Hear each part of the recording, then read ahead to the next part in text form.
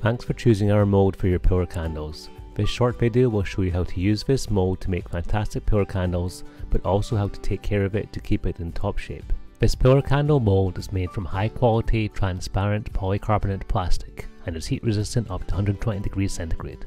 It's great for making fragranced or unfragranced pillar candles. In addition to your mold, you'll need a few items to make your pillar candles. First, pick your wax. For best results, we would recommend using high performance melt blend wax.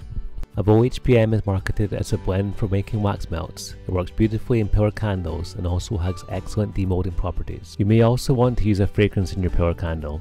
When looking for that perfect scent, make sure to pick an oil that has been optimized for candle making. Pillar candles are typically made using raw wick, but we have a better way that will make sure your wick is centered and straight throughout the candle. For this you will need some blue tack or similar reusable putty-like pressure sensitive adhesive to seal the wick hole and align the centering tool. A wick rod of 2.5mm diameter. This can be made from a metal rod or welding rod from any DIY store. A wick rod centering tool, which you can make from a lolly stick by piercing a 2.5mm diameter hole in its center. A pre-waxed wick of appropriate size and length. We recommend LX 8 to 12 wicks. First, let's prepare your pillar mold. Start by inserting the wick rod into a wick hole and seal it at the base of the pillar mold with blue tack. Then melt your wax to the recommended temperature. If you're using a Candle Shack wax, you can find users' recommendations on its product page.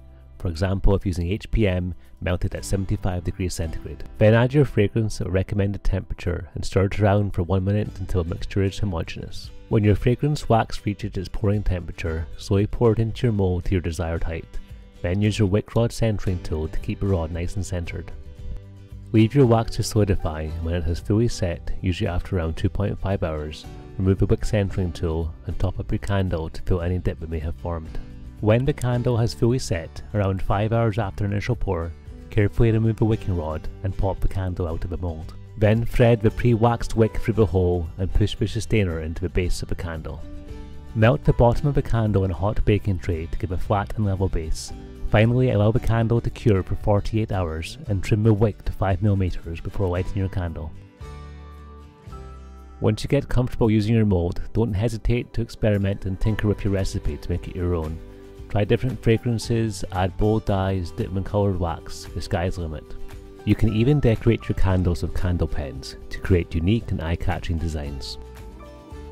Your candles should demold cleanly and leave very little wax residue, so the mold can usually be refilled with no cleaning between fills. However, if you do want to clean your mold, use a soft sponge and washing up liquid, then rinse with water and dry it with a microfiber cloth.